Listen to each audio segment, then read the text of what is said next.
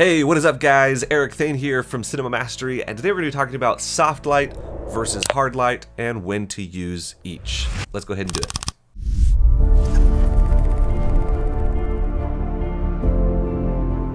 Alright, so obviously lighting is an extremely important part of cinematography. In fact, I always say that lighting is like 80% of cinematography. If you can learn lighting, if you can get really good at lighting and making things look good with your lights, it'll take you 80% of the way there. Like the rest of the stuff is just like little details that will kind of help you get to 100%. But like it's lighting that's going to be the biggest thing.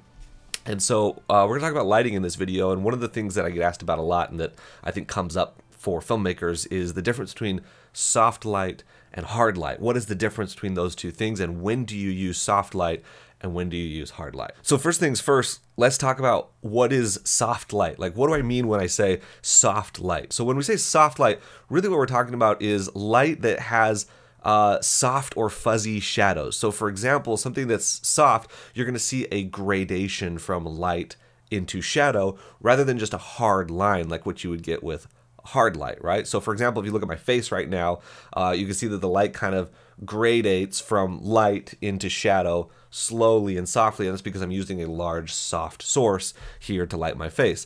If we had like a single point light or something that was like a harder light source, then you would see really hard lines. Like for example, underneath my chin, you know, this light right here, you'd see just like a really hard line. There would be no fuzziness or no blurriness to the line.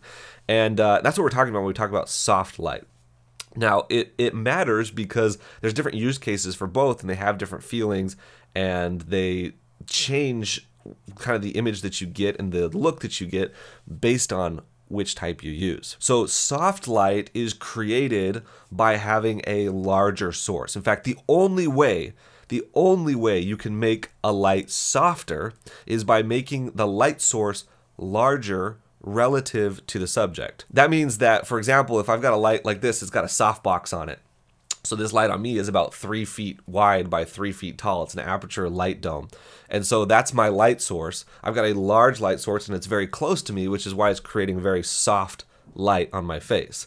If you were to take this light source and you were to move it back 20 feet and obviously increase the brightness so that we get the same level, you would notice that it would be a lot harder because it's not as close to me. So the only way you can make a light source softer is by making it bigger relative to the subject. And that relative is really important because it's not just about making it bigger. For example, the sun is the biggest light source ever, right? It's massive, and yet it still produces really hard light because it's really far away. Relative to us, relative to the subject, the sun is just a tiny dot in the sky, which is why it produces a really hard light.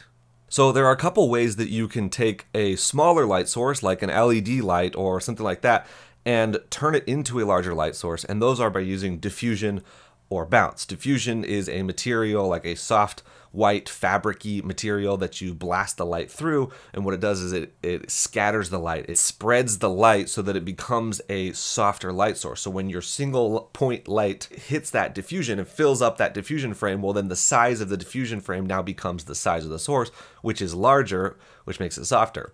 The same thing applies for bounce. When you shoot a light into a bounce, that entire bounce then becomes the size of the source, which means it's bigger and it's going to be softer. Now, one thing that I think people get a little bit confused on when it comes to diffusion and bounce is that in order for diffusion, for example, to work, there has to be a little bit of distance between the light source and the diffusion. If you put the diffusion right up next to it, it's not going to make that big of a difference. And the reason is, if you can imagine a light pointing at a diffusion, if it's really close to it, it's going to create a circle of light in the middle of that diffusion. That circle of light technically is defining the size of the new source. The more you back up the light, the more that circle of light is going to get bigger and bigger and bigger and actually fill up that diffusion frame. And so it is making, if you can fill up the entire diffusion frame, it's making the entire diffusion frame the size of the light source, which is going to give you even softer light. For example, I have one of these aperture MC lights right here, and something that I see people saying very often is that they come with these really cool little plastic diffusion things you can put on front of them. And so people will take this light and they'll put diffusion on it. So this doesn't actually make the light softer because, as you can see, it's actually still the same size as the original light. If I put this up next to my face, it's not making the light source any larger relative to my face. Now you might be asking, well then what is this for? What is the purpose of it? Well, the reason that they ship with these is because these types of LED lights have multiple LEDs within them. And if you were to look really closely, you'd be able to see with a light like this multiple shadows, because it's not just one light, it's actually lots of different lights inside of this lighting up your subject. And so by putting this in front of it, what it does is it turns it into basically one light source so that you don't see those multiple shadows. Point being, for the light to be soft and for the diffusion to work, there has to be some separation, and the diffusion has to be larger than the original light source in order for it to make your light soft. So now let's look at a couple different situations when you might use soft light versus hard light. Now, the first thing that's going to guide this is going to be motivation. Now, I talk about motivation a lot, rightfully so, because it's a really, really important part of lighting and cinematography in general. Motivation basically just means looking at the purpose behind your lighting. What are you trying to motivate? Is this a window light? Is it a lamp light? Is it an overhead light? Is it the sun? Is it the moon? What is it? And as you might imagine, all of those different characteristics can change a lot of how you actually do your lighting. And so is this a light that's supposed to be soft, or is it a light that's supposed to be hard? For example, if you're trying to motivate sunlight, you're probably not going to use very soft light. You want it to be pretty hard, otherwise it's not going to look like sunlight. Or if you're trying to motivate window light, you want it to be very soft and not hard, because typically window light is really soft. So motivation is going to be the first consideration whenever you're looking at lighting, like which should I use? Should it be soft or hard? Well, what type of light source are you trying to motivate? And then kind of work from there. The second consideration that I always give to soft versus hard lighting is, am I lighting faces? So typically soft lighting is considered more flattering and just better looking all around on faces. In fact, you'd be hard pressed to find a commercial or movie where they're lighting faces with hard light. Now, I'm not saying it doesn't happen. It can happen. And again, that's why I talked about motivation first, because motivation kind of trumps everything. So motivation is the most important. But even in situations where it would make sense, where the light would be hard because it's coming from the sun, you'll see people actually soften it on people's faces just to make it more flattering. So even if you're shooting outside, what I would do typically is, if I want something to be motivated by the sun, I will backlight the subject with the sun and give them a nice rim light using that hard light, and then use a bounce or diffusion or another light source in order to give them a soft light on their face.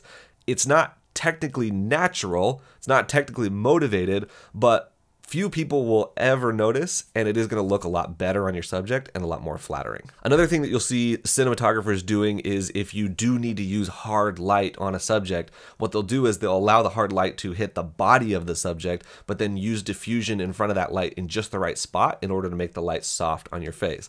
Again, not really natural technically, but it works, and it usually looks good. And lastly is the wide versus the close-up. So one of the things you might be wondering is, well, what if I'm in a situation where I don't have the time or the space or the resources or the budget to create a really large soft source on a wide shot, for example? Well, why does this come up? Well, because on a wide shot, you don't have the ability to just bring in a light really close and have a light like this that's like 3 feet by 3 feet that's really close to me that produces really soft light. On a wide shot, in order to get that same level of soft light, I might have to have like an 8-foot diffusion or a 20-foot diffusion or a 50-foot diffusion. That's why you'll see in movies and like maybe really, really high-end commercials, you'll see them using like 50-foot diffusions or 50-foot solids for negative fill. And they've got them up on cranes, and they've got these huge crews and all this time and these big budgets. And you don't see that very often, because it's really hard on a large scale, on a wide shot, to get really soft light. And so in that situation, typically what you're going to do is just don't worry about it, honestly. What I would do, on a wide shot is just kind of backlight my subject, so that I get that light and that shadow, so that things are looking good. We've got that shape and that contrast, but don't worry too much about making the light look perfect on your subject's face on the wide shot, because the reality is that nobody's really going to be looking that close, and it's probably just fine. But then when you go in for the close-up, that's where you bring in your bounce and your diffusion and your negative fill and everything, and you start shaping the light and getting it looking just right, so that you can make sure that you're finessing that close-up, make the close-up look really amazing. And then the wide shot is kind of where you just rough in your lighting, get it kind of generally in the right place, and usually it'll work out just fine. So there you go. There's a quick look at the differences between soft lighting and hard lighting, and in what situations you might use soft versus hard lighting. Now, obviously there's a lot that goes into lighting and cinematography and making lighting look cinematic, and there's more to it than just whether the light is soft and hard. And so if you're somebody that's a filmmaker and you want to learn lighting and like really understand the principles and the theory of lighting so that you can shoot truly cinematic images, I want to invite you to check out my Lighting Secrets course, which I'll link down in the description below. The course takes you through my entire approach to lighting, how I look at lighting, how I approach a scene, and how I light my scenes so that I can get cinematic images anytime by walking through the exact same process on every single set. So go ahead and check it out. The link is down in the description below. If you have any questions about this video, please let me know down in the comments, and I will see you on the next one.